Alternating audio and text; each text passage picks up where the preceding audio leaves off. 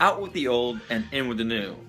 They could be talking about anything, whoever uses that expression. Is it an expression? Or is it a saying? Or that statement? It's probably a statement. With that statement, out with the old and in with the new. It could be anything. It could be out with the old girlfriend, in with the new girlfriend. Look, toothbrushes. Old toothbrushes. Out with the old. Look at the bristles. Right? So, here we go. Look. Right here. Out with the old. Right? There you go. Oh. What are you girls doing? No, so I'm talking about out with the old and in with the new. Who could think of something that out with the old and in with the new?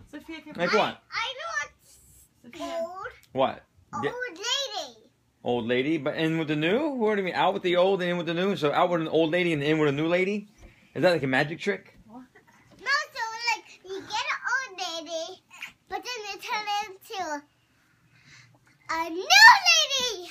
Oh, like a magic trick. Alright, no. Like, okay, your sneakers. You know, you wear your sneakers.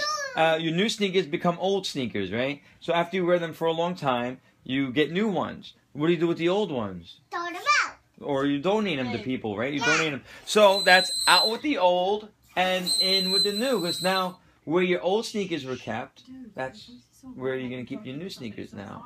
Right? In with the new. Boom. Right there. In with the new. Out with the old, in with the new.